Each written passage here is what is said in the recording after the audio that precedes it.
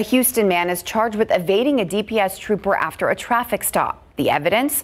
Video the suspect recorded himself and posted on YouTube for all to see.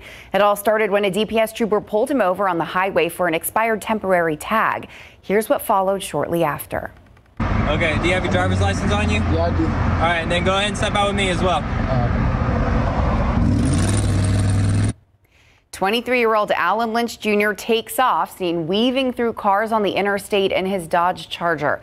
Lynch documented the whole thing, including him hiding out at an apartment complex for hours.